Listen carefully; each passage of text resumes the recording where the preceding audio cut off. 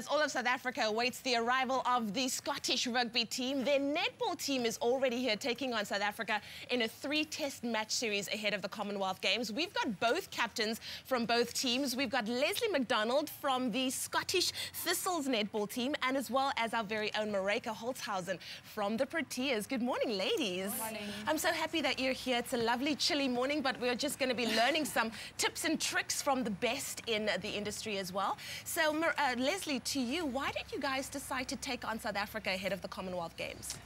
We're delighted to be hosting the Commonwealth Games in a couple of weeks' time, and it's just part of our preparation to be playing against the top nations. Obviously, South Africa are one of those teams that, yeah, we're obviously a quality team, and we want to ensure that we're playing against a quality team and part of our preparation lead up to. Wonderful. And how was the contest for you last night? Oh, it's good. It's a huge learning experience for us. As I say, we're the 12th ranked team in the lead up to the Commonwealth Games, so it's making sure that we're playing against the teams that are higher ranked, and that was certainly what happened last night. We're obviously a little bit disappointed in the final outcome, but we've obviously going to learn a lot from the 3 tests to take into Commonwealth Games. Absolutely, and of course that's what you're wanting to take out of it, the learning process and growing through all of that as well. Yeah, absolutely. We've never played against South Africa before. It's a different style of netball that we're used to.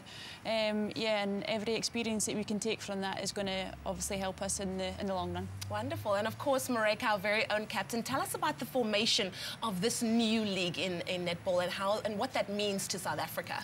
The Brutal Fruit Netball Cup has really been a great positive for netball in South Africa. Over the past 5 weeks, we've travelled to Pretoria every weekend, played 2 competitive matches, and I really think for the Spa Proteas that the game time was excellent.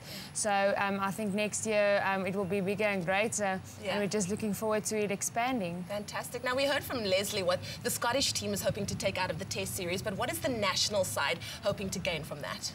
This is obviously also preparation for us going to Commonwealth over to their country.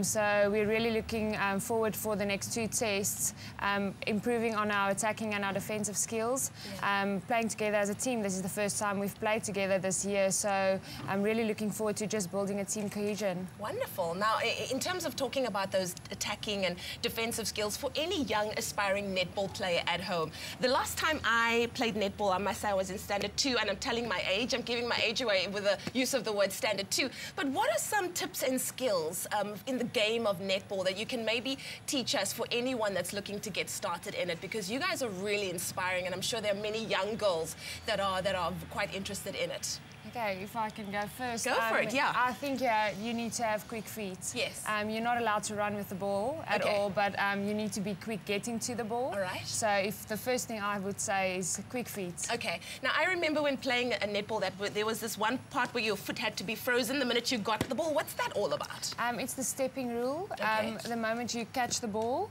you're not allowed, if you land with your right foot first. Would you mind demonstrating it for us? Okay, cool. Okay, if I catch the ball and I land with my right foot, I'm not allowed to pick it up. I have to pass the ball first. Okay. And the moment I pass it, I can pick up my feet and I can run again. Okay. And I'm sure, like in football, Leslie, I'm not in football, sorry, in basketball, there's no hanging on the actual hoop once you've scored, right?